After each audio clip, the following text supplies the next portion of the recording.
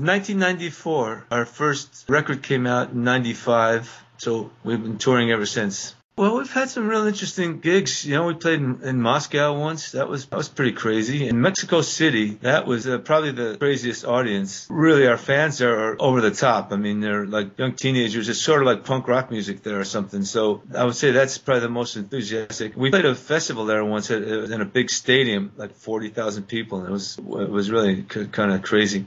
Played in a medieval wine cave in Spain once. That was fun. So, you know, we played Windows on the World on top of the World Trade Center a year before 9/11. You know, we've had our fair